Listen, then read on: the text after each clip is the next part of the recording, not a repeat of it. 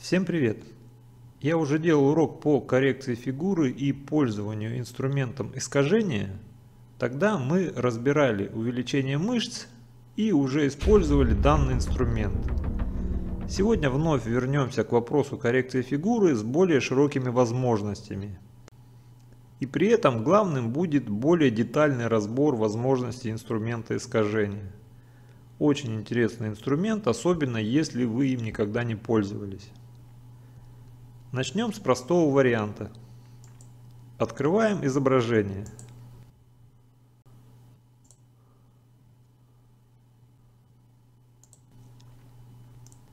Вот такая у нас жизнерадостная молодая женщина.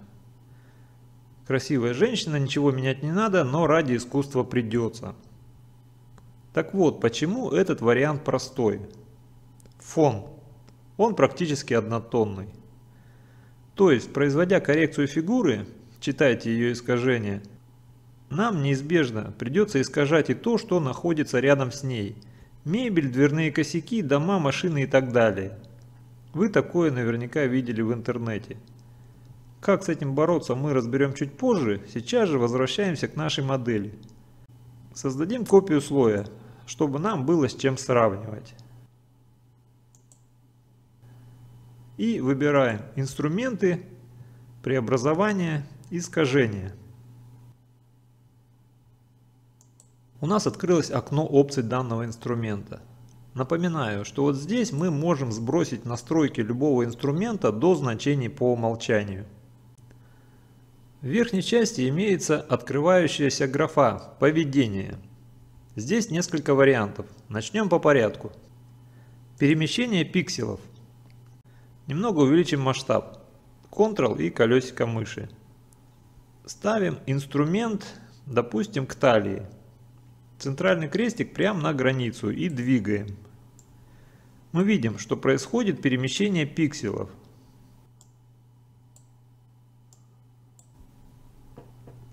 Отменим действие. Увеличим размер области воздействия и уменьшим талию. Происходит искажение в выбранных нами границах инструмента. При этом учитывайте, что происходит это неравномерно. В центре сильнее, по краям меньше. Иначе мы бы вырезали круг из тела и сдвинули его в сторону. За интенсивность данного перехода отвечает опция «Жесткость».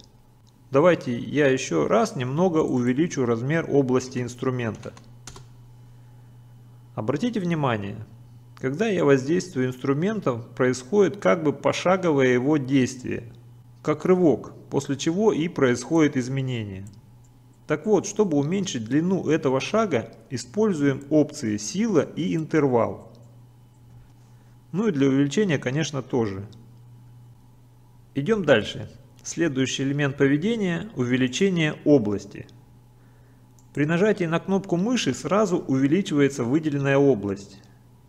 И если не отпускать и делать движение, эта область начинает увеличиваться и в сторону движения. Но по законам физики, если где-то прибывает, то где-то убывает. Например, воздействуя на фон рядом с моделью, мы увеличиваем его в сторону тела женщины, и там, соответственно, уменьшается. Зачастую увеличением области мы можем добиться схожих результатов, что и при перемещении пикселов. Но в некоторых ситуациях нам помочь может только один из них. Для лучшего понимания работы увеличения области давайте откроем другое изображение. Да, я вас сегодня балую красивыми женщинами, не благодарите.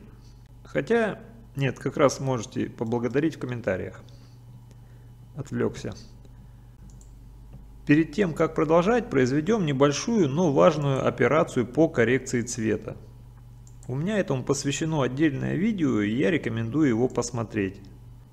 Кроме того, я настоятельно рекомендую использовать данный способ для увеличения насыщенности цветов, коррекции цвета и света практически всех ваших фотографий. Вот что у нас получилось в ходе коррекции. Дальше нам этот исходный вариант изображения не нужен, можем его отключить или удалить. Создадим копию слоя, с которым мы и будем работать, чтобы нам было с чем сравнивать результаты искажения. Итак, у нас сейчас выбран элемент поведения увеличение области. Давайте, не двигая, просто пощелкаем в области глаз и рта.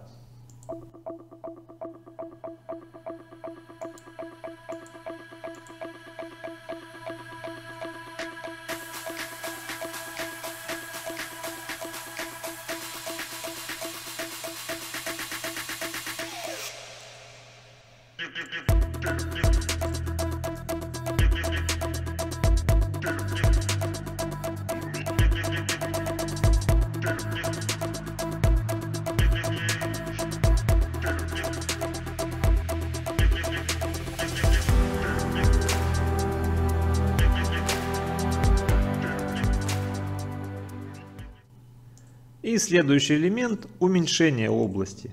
Принцип работы прямо противоположен увеличению области.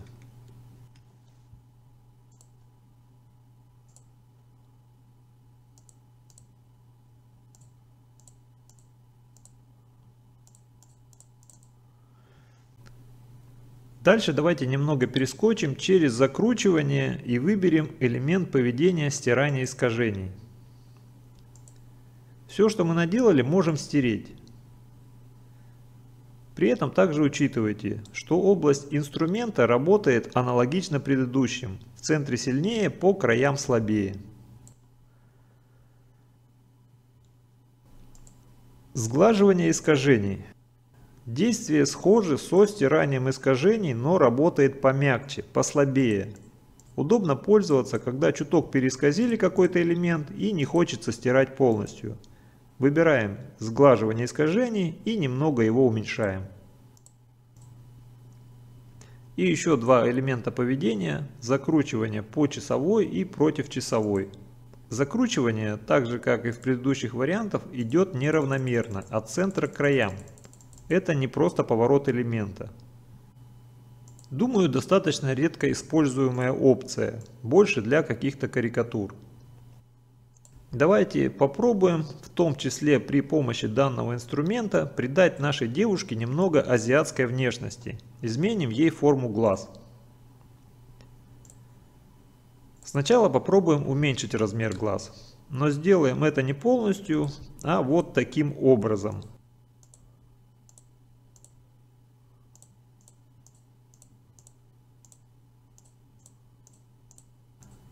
Глаза стали поуже, но их ширина при этом не уменьшилась. Теперь закручивание.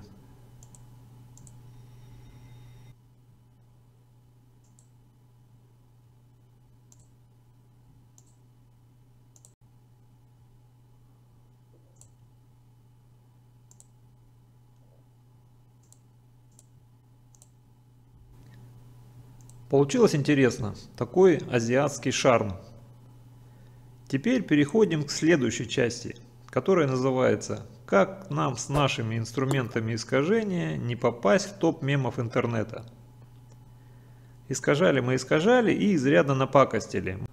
Может, кто-то, увлеченный красотой, и не обратил внимания, но когда мы искажали тело, искажался и фон рядом с девушкой. Давайте исправлять.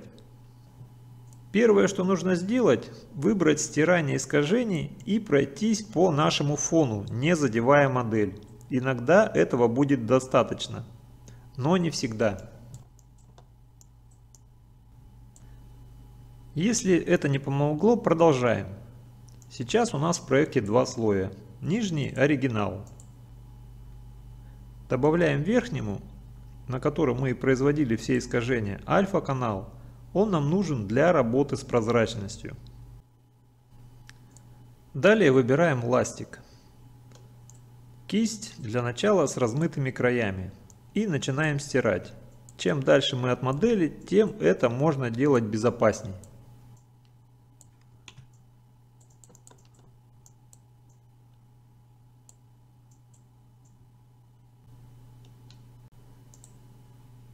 Таким образом мы стираем часть верхнего слоя, чтобы под ним был виден оригинал. Опять же, иногда данного этапа будет достаточно, но не всегда. Давайте разберем способ исправления на примере элементов вот на этом участке. Здесь у нас находится какой-то предмет из гнутого металла, а еще исказился этот декоративный щит при стыке с телом. Выбираем кисть с ровными краями и стираем этот участок вдоль тела.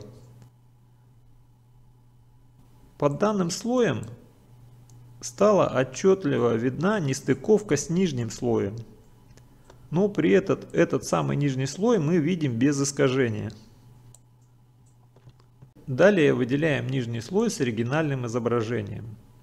Активируем инструмент штамп.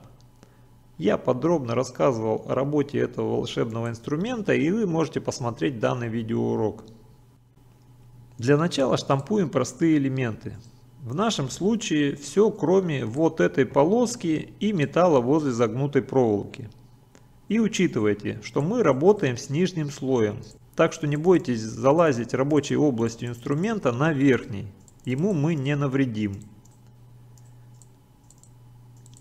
Кисть для более плавного перехода лучше выбрать с размытыми краями. Ctrl, левая кнопка мыши, берем образец и просто кликаем мышкой, штампуем данный образец в нужном месте.